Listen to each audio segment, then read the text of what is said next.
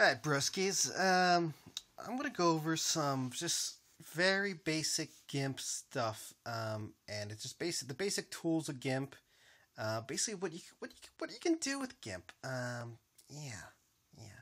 And we're gonna do this by just doing a little tutorial as well along the way of how to design a T-shirt, because all sorts of people trying to do that stuff. All right, you know what I'm saying? All right, so let's do this. Open up GIMP. Trying to make this fast because I hate those like 20-minute long videos. Ugh, God, I could watch Grey's Anatomy during that time. Alright, so open up GIMP. And open up, where is it? Oh, okay, T-shirt. So, here we go. Now, as you see, when you open up stuff in the file and open, as you saw, whatever you just added goes on the right. So on the right there is the layers, all right? All right. Now, basically, so what you're going to put on the T-shirt, you should put that on a separate layer. So open as layers, right over here, yeah. And let's put the space thing on. Oh, it's beautiful. Oh my God. Okay, now as you can see, now this picture of the area is like of space is bigger than the square, as you can see here. That's because GIMP makes the dimensions of it, of the area you're working in, with the same size as the very first thing you added. And as you can see, the shirt, so it fits a shirt. But so what you can do is this tool over here, scale tool, you just click this right here. Oh yeah, okay. And you're just gonna shrink this. You can do this manually, or you could just kind of grab. So this circle right here, this little bad boy right here, is in the center of the image. So you can, as you can see the cursor, you can drag things to it, and it makes it smaller.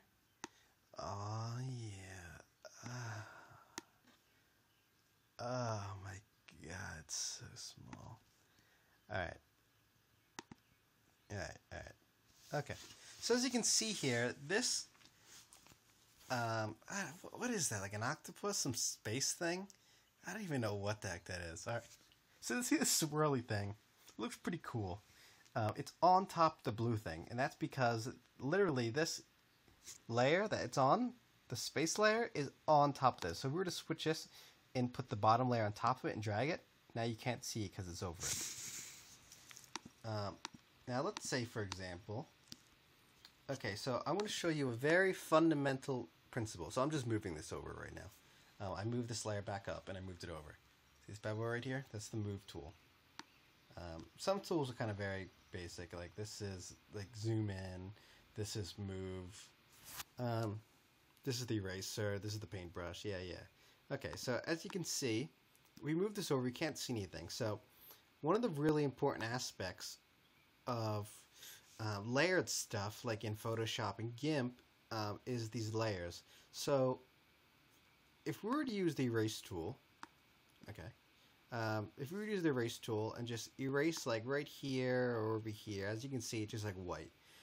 That's kind of just like paint shop stuff. So I'm going to undo, edit, undo. There's a special thing called the alpha channel, and the alpha channel lets it so every time you erase things, you can see the layer beneath it, and that's not usually activated by default. Okay, so we got to go to this brother over here and right click on the layer and do add alpha channel. All right, so now if we were to erase, we were to see the layer underneath it, right? So this is what makes Photoshop and all sorts of things like good and unique, right?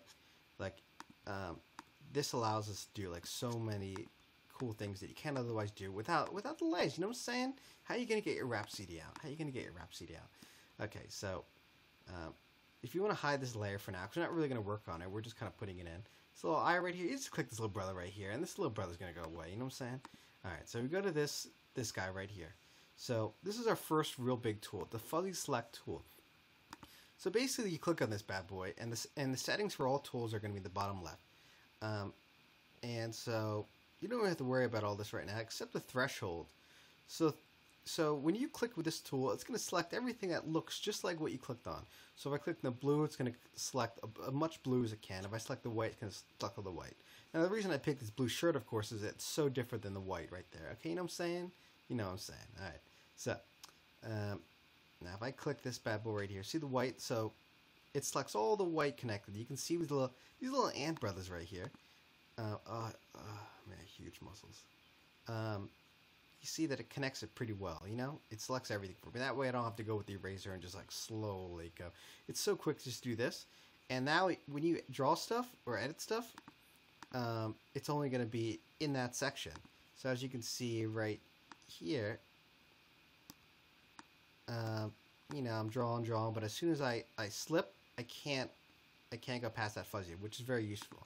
Now the reason it's useful is because since we did the alpha channel, we can erase this whole section right here and not worry about accidentally erasing this nice gentleman's deltoid right here. You know what I'm saying? You know what I'm saying. All right, brothers. All right, brothers. All right, brothers. So basically, you know, hit the erase tool, opacity is really high up, and you can choose the size, and you can just quickly erase all this stuff right here. You know what I'm saying? You know what I'm saying. So I can hit the select tool, select this white right here, and erase this brother right here. Oh yeah, keep his watch good. Keep his watch good. As you can see here, it's not very... There's still like white lines right there. Okay? And that could be a couple things. The threshold's not big enough, so basically the threshold shows like how sensitive it is. So it's a low threshold, so if I were to click this blue right here, see only part of the blue, so like it only selects areas that are the same color. So I'm not selecting this area because it's dark blue. If we're up this threshold right here, click it again, oh yeah, it's going to collect a ton of this blue, you know what I'm saying?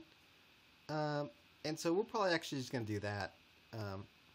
So I select this, don't worry about this genes, who cares about genes? And now when things are selected, everything that's editable about the selection tool, so up here at select, I can hit none and deselect everything if I'm tired of selection. I could grow it, invert it, I could shrink it, you know. Okay, but let's just go back to this thing right here. So we're going to get this white right here. Now, as you can see, there's still some white here. Because if you were to, because when you select things at a really, really small scale are kind of like, see, this white isn't exactly the white that we selected. It's like a mix between this and this. So the select tool is going to ignore that. You know what I'm saying? So what you want to do is, there's something called feather edges. So basically, if you select, it's going to select the outline, but it's also going to let you bleed in low. So if you keep on clicking with the erase tool, it's going to make it less than, it's going to bleed more and more into the area. So basically, I usually put the feather tool on like 5 pixels. That way I can just keep on clicking and get rid of that fuzzy area. So like, see if I click this area again? If I just keep on clicking rapidly, or just go over it multiple times, it bleeds in and gets rid of that white area. So, we don't like this. Not to say we don't like white people. This has nothing to do with people.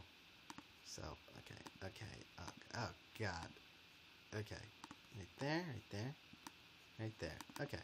So as you can see, we got this nice gentleman. He is crispy as crisp can be. Captain Crunch. Alright, so let's make this layer back. So let's just say you want to put this brother right here in the center of his shirt. Now this looks ugly as hell. Look at these points. They ain't sharp or anything.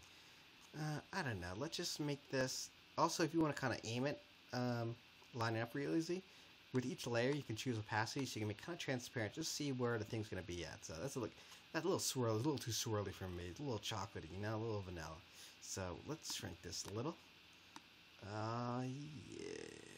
Again, make me hard just thinking about it. Alright, let's put this brother right here. Alright, so let's just say we want to... First of all, I don't like these jagged edges. They gotta go, okay? Let's just do a little art. And this part, you know, this takes a little eye, but anyone could do it. You can just kind of mess around with it. So, you know, so with the eraser and with all these tools, you can usually change the brush head. Let's do this light little brush curve. So right now we have this guy, which is dark, and then it fades quickly. Over here, it's too dark, and it fades gradually, you know? And make this a little bigger, you know?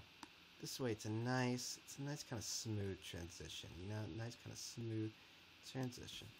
Alright, let me do it over with the new brush head, you know what I'm saying? Oh yeah. Now let's make it even bigger. Oh yeah. Oh my god, it's making me hard. Alright. Now that looks. Now it looks. It still looks pretty gay, just because it doesn't look like legit.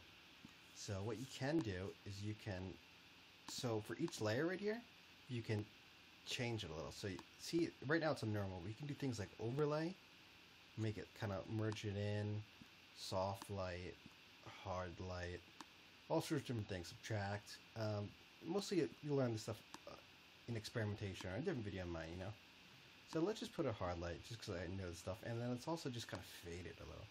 Now, pretty cool. But if you one thing is when you select the layer, it's got this little yellow nonsense over here to show you that it's selected. But it can also hide some nasty stuff. So I were to click over here, I can see that there's like some stuff right there. So I'm just gonna get rid of this. Oh snap! Sorry. Remember, the biggest thing is, so right now, I have to click this layer if I want to edit it. So it only that way I don't actually edit the shirt. You know what I'm saying? Okay.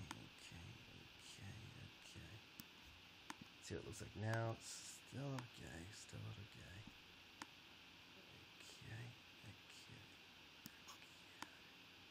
Oh, Dios mío.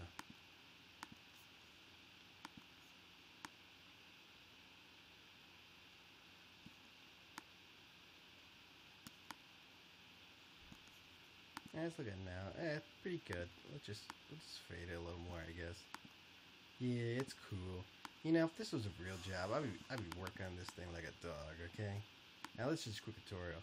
Yeah, let's spice this bro up even more. So let's add another layer. Okay, you know what I'm saying? Where'd I put this? Slips. No, just right here. Let's get presidential on this, okay? So as you can see, right click on it, add an alpha channel. And then this one, yeah, let's just free draw this one, you know what I'm saying? Let's just free draw this.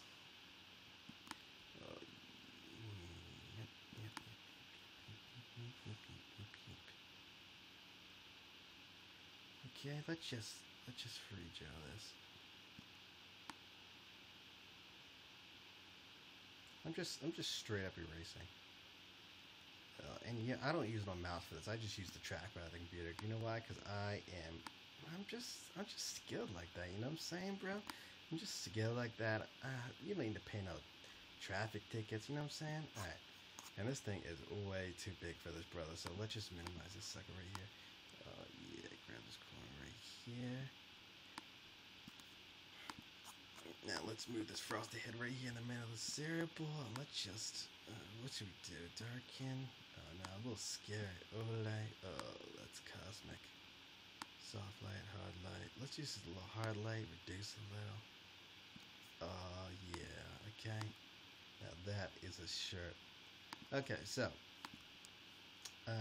let's just say if you have something, so like if you want to save this, you want to save it so it doesn't like it keeps this place empty. So if you want to put a Microsoft Word or something like that, or a logo, you want to save it as a PNG file, not a JPEG file. If you save it as a JPEG file, so let's just say, okay, over here, file, there's two different types. There's save, which is saving the project, this whole thing, and there's export, which is what you're gonna export as. So let's just save it. Let's just say shirt design. I'm going to show you what happens if you use a JPEG. There's some options, quality, yeah. So if you do the shirt design as a JPEG, the thing adds a white for you. So if you were to put it in something like Microsoft Word, that white's going to be solid and block things. Now, if you save this, let's just say if you save this as the PNG, which is what you want to save it as, just say export, yeah. Like it's gray right here. So JPEG fills in with white, which you don't want because then when you put on something, it blocks. PNG, whatchamacallit, keeps it empty. So if you put on something, this part will still be empty. Alright, that's today's tutorial. I don't want to make this last too long. It's already 14 minutes. Alright, you know what I'm saying. Peace, brother, out.